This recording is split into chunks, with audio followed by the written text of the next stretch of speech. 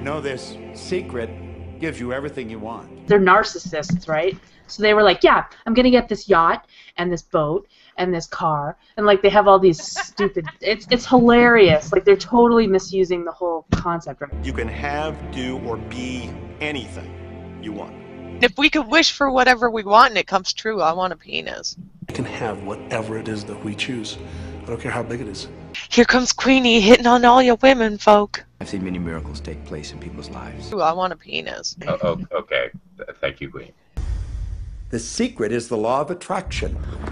It's not working for about 95% or more of the people. It always works. It works every time with every person. Then why doesn't it work for most people who have found out about the secret? Here's the problem. Most people are thinking about what they don't want, and they're wondering why it shows up over and over and over again. And so if at the time Jody is aware that Mr. Alexander is being unfaithful to her, pursuant to the law of attraction, does she need to ignore that? She needs to focus on the outcome, what she wants to have happen at the end, as opposed to what's happening right now. So what's my picture kind of for the future as opposed to what's happening right now? When you think of the things that you want and you focus on them with all of your intention, the law of attraction will give you what you want every time. If you want good things to come into your life, you have to think good things, you have to imagine good things, and you really can't think about bad things because that creates exactly what you don't want. When you focus on the things that you don't want, you really are calling that into existence. So her belief is that the law of attraction means that she has to focus on what's good and what's positive, even if it means ignoring what's going on behind her back. The law of attraction is not biased to wants or don't wants. It manifests the things that you think you want. Because there are negative things that happen in life, and there's also positive things. And so the secret encourages people to only focus on the positive aspects of life, which unfortunately causes disappointment quite a bit. Creation is always happening. Every time an individual has a thought or a prolonged, chronic way of thinking, they're in the creation process. Something is going to manifest out of those thoughts. Would you agree that you're the person who actually slit Mr. Alexander's throat from ear to ear? Yes. The law of attraction is really obedient.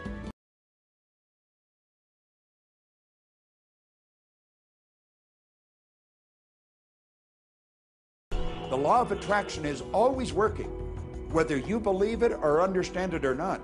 Would you also agree that you're the individual that stabbed him in the upper torso? Yes. You're doing this to this individual after you have already shot him, right? Yes. All of this happened because of knowing how to apply the secret. Wow, that managed to get really dark really quick. Let's lighten things up a little bit here. Yeah, that was starting to get uncomfortable. So we may be very positive in our outlook and orientation, and we tend to attract positive people and positive events and circumstances. We may be very negative in our orientation, or very angry, in which case we tend to attract negative, angry people and negative, angry circumstances. No shit, Sherlock. Dicks attract dicks, and people who have a positive attitude tend to attract like-minded people. It tends to be the case, but that's psychology. That's not the secrets. When you focus on something with a lot of passion, it makes it happen even faster. I can see that. Okay. And so you end up attracting to you the predominant thoughts that you're holding in your awareness, whether those thoughts are conscious or whether they're unconscious. We live in a universe in which there are laws. Just as there's a law of gravity, if you fall off a building, it doesn't matter whether you're a good person or a bad person, you're gonna hit the ground. Right. If it's a law, it never gets broken, and if it's broken, it can't be a law, by definition. We're going to discuss some of the myths about the so-called law of attraction and why it doesn't seem to work for you. Today I wanted to talk about why doesn't the secret work? The way most of us look at the law of attraction is incredibly delusional. I mean, I'm not talking to you from the point of view of just wishful thinking or imaginary craziness. I'm talking to you from a deeper, basic understanding. The law of attraction is looked at in a one-dimensional way for ego gratification, oftentimes using the facade of self-healing and self-growth, even the facade of spirituality, to rationalize an ego gratification mindset. Your life is a physical manifestation of the thoughts that go on in your head. They say that you can literally, you think a thought and the universe will conspire, everything in the universe will shift to make your thought turn into reality. Quantum physics really begins to point to this discovery. Actually, I have an interesting part of Wikipedia about this guy for you guys that's germane to this topic. It says that you can't have a universe without mind entering into it. The connection relied on similarity between the properties of quantum mechanical fields and consciousness, but the parallels Hegelian highlighted between the field theory and the Vedas rested on ambiguity, obscurity, and vague analogy supported by the construction of arbitrary similarities. The mind is actually shaping the very thing that is being perceived. So essentially, this guy's whole thesis on this field of linking consciousness to quantum woo revolved around the Texas sharpshooter fallacy. Now, if you don't understand it, doesn't mean you should reject it. You don't understand electricity, probably. First of all, no one even knows what electricity is. What the fuck? Yeah, you don't understand. You know what electricity is, What, wait, he doesn't know what electricity is? But Electrons, wires, what? Yes, yeah. Do you know how it works? I don't know how it works. Try Google, it's your friend. Argument from ignorance. Stable atoms have an equal number of protons and electrons and have no charge. If a material holds onto its electrons tightly, it is known as an insulator. If its electrons are more loosely bound, it's called a conductor. When a large number of free electrons pile up at one end of a conductor, particles that have the same charge repel each other, while particles that have opposite charges attract. These negative electrons push each other apart, jumping from atom to atom through the conductor, creating electricity. It has been proven now scientifically that an affirmative thought is hundreds of times more powerful than a negative thought. All of your thoughts don't come true instantly. Jesus!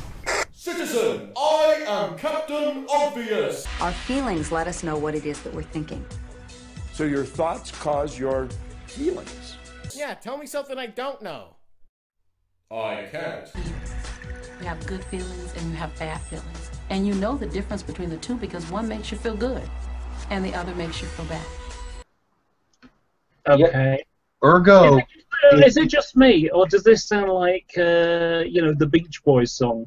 Good, good, good vibrations, pop, pop. Yeah. I mean, it seems like it's publicized by that song. The thing that gets me, though, is the notion that if it makes you feel good, it is good. Ah, Yeah. Yeah. Hey, look, I'll have you know I'm an aging hippie from the 60s, and if it feels good, do it. Yeah, but there's a certain... I think that's a bit of a push. Yeah. There are some things that, you know, I feel like caving someone's head in. I know. Maybe not the way to Maybe go. not. A punching demon in the face would make me feel really good, but I know that's not the best of actions. Everything that's around you right now in your life, including the things you're complaining about, you've attracted. Wait, stop right here. So, by his logic, no woman has ever been raped because she did technically think about it and that she attracted it. Her negativity attracted it to her. Exactly, her negativity showed me she wanted it. I really wonder if that shit would work in a court, like in an actual... No. You know, you're going to immediately say, I didn't attract the car accident. I didn't attract this particular client. I didn't particularly attract the debt.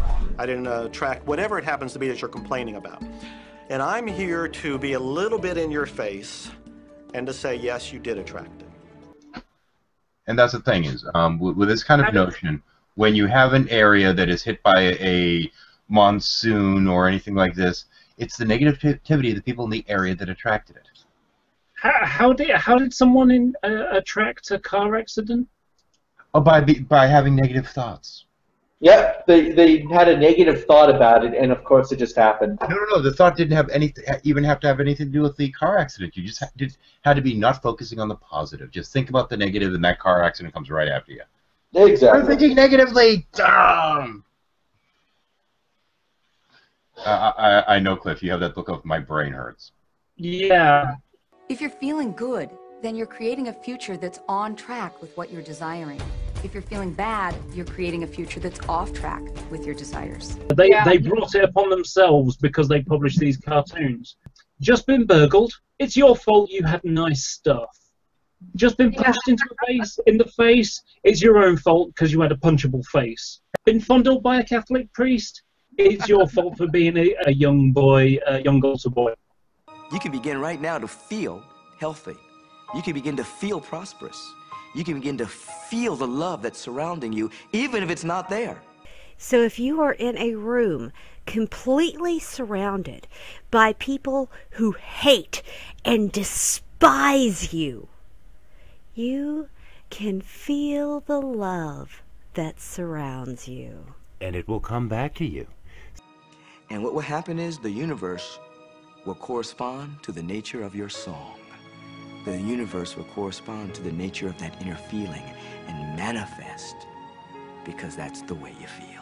So in other words, if you were back in World War II, and you were in a concentration camp, and you're using the secret, the Nazis would suddenly love you and want to let you go. Because you can feel the love that surrounds you, even when it's not there. Once you begin to understand and truly master your thoughts and feelings, that's when you see how you create your own reality. That's where your freedom is. That's where all your power is. That's when you see how you can become a deliberate creator of your life. If we could wish for whatever we want and it comes true, I want a penis. And it will eventually get you to the destination of whatever it is you truly want because you want it. The law of attraction is looked at in a one-dimensional way for ego gratification. It is no more difficult to attract on a scientific level something that we consider huge to something that we consider infinitesimally small. So The Secret encourages people to only focus on the positive aspects of life, which unfortunately causes disappointment, quite as there are negative things that happen in life, and there's also positive things. Well, I am very sad to say I do have a little bit more of this crap to go through. About 6 more minutes worth of clips. This has been grueling enough. Next time, we'll be covering this.